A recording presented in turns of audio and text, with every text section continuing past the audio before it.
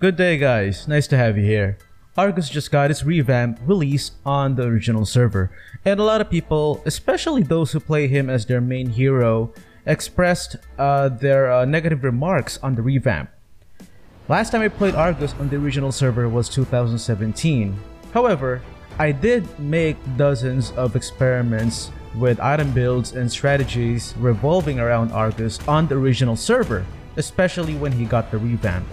Today, I will discuss some tips on how you can improve your game with Argus, and I will share everything that I know based on my findings and based on my trials with him. In my opinion, the Assassin emblem with Killing Spree is the best emblem for Argus right now. It gives him the ability to kill streak mid-clash and even escape. This emblem is also best for hit and run tactics due to the movement speed it provides after each takedown. Plus that nifty HP regen a la Strigware is a good ability to have as well. And of course, for the battle spell, I chose Sprint due to obvious reasons. If you're playing Argus, I really don't recommend focusing on critical and attack speed items alone. The revamped version of Argus works best when you have burst, critical, and attack speed items at the same time. Try to come up with a balanced build with all three stats in mind. And of course, as always, your build should be relative based on what your enemies are. Always remember, counter building wins games. Before we continue, I want to give my shoutouts to Vincent Navarreo, Ekimaru, Sanjay Ghosh, Arnold Barbarona, Saurav Ghosh, Gerald Lloyd De Leon, and Ralph Vecino. In addition to that, we also have Argus Rush, Dramatic, Flame, Simple PJ, SkyJ TV Official, and The Malay Boy. And same as myself, they too host YouTube channels, so make sure to give them some love, alright? Due to the recent changes, Argus build has been changed significantly. I normally would start a game with either Demon Hunter Sword or Berserker's Fury. I choose Demon Hunter Sword if the enemy team comprises of nukers or burst heroes. By having Demon Hunter Sword early, I'll be able to increase the time I spend taking down minions and objectives due to the regeneration it provides. The longer time you spend on the battlefield, the faster you will level up and the more gold you will earn. On the other hand, if the enemy team comprises of heroes that does not deal heavy damage early on the game, I'll start with Berserker's Fury. This will allow me to bully them and play aggressively. Take advantage of your Malice energy as much as possible. Only start an attack or a gank once your Malice energy is filled up. That way you'll be able to use it twice within a short period of time. The Malice energy is the red bar below his HP bar.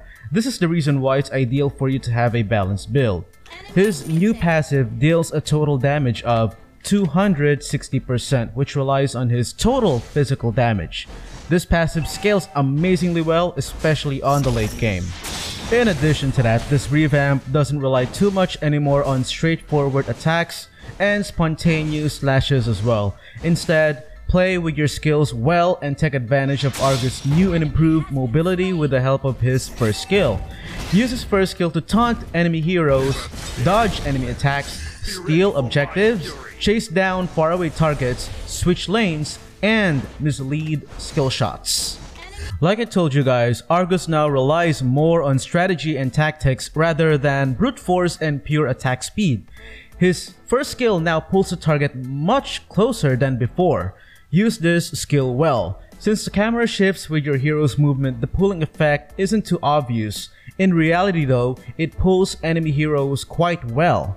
The pulling distance measures roughly around or about 1/8 of Franco's hook. Here, watch carefully.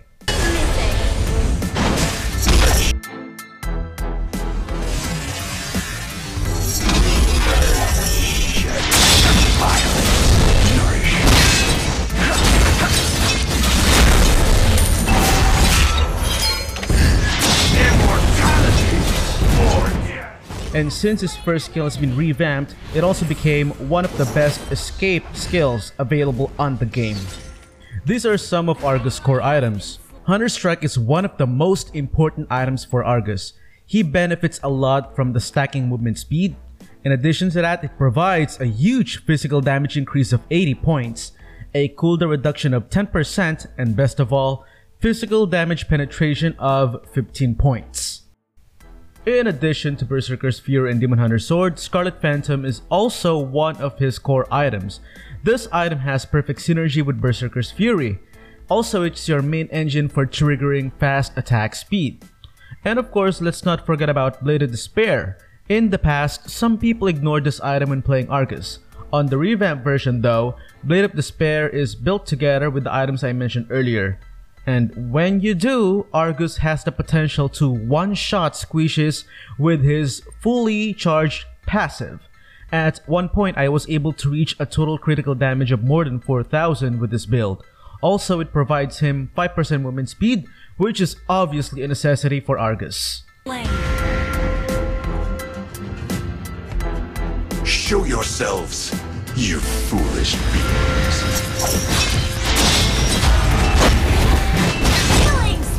Let's go back to his first skill. I love taunting enemy heroes with it. Sometimes if they're tilted enough, they will waste their ultimate on you. I am the new Argus should never be played with recklessness in mind. Remember that unlike the original version, this version no longer speeds up his malice energy gain when low in HP. What MOONTON did is they equally spread the speed whether his HP is full or not. If you guys haven't noticed, even without attacking or even without receiving damage, my malice energy gets filled up fast within seconds. Unlike the old version wherein it will take about 1 minute before it gets filled up passively.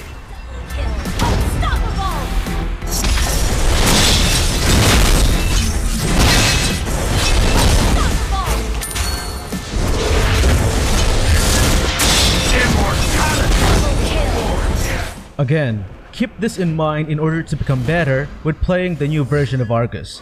Number 1, take advantage of his improved mobility. Number 2, always make it a point to build a balance of burst, attack speed, and critical items. Number 3, let or allow your malice energy to get filled up first before initiating a gank. Number 4, use his first skill to manipulate the decisions of the enemy team. Again, it can be used to juke, chase, lock onto the enemy heroes, crowd control, escape, and best of all, use it to force the enemy heroes on wasting their skills, especially their ultimates. And finally, number 5, don't be reckless.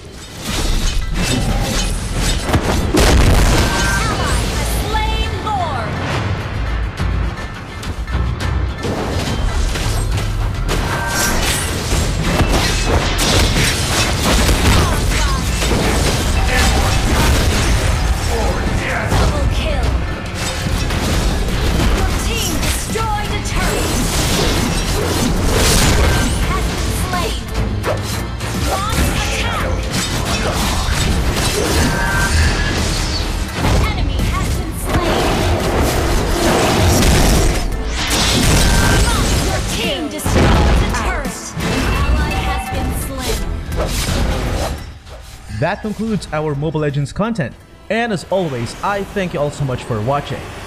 After playing him on that ranked game, I am now inclined towards having Argus as one of my main heroes. So do expect more content with Argus in the future. And if you haven't yet, don't forget to give a like, share, and subscribe to our channel. Stay safe everyone. Peace.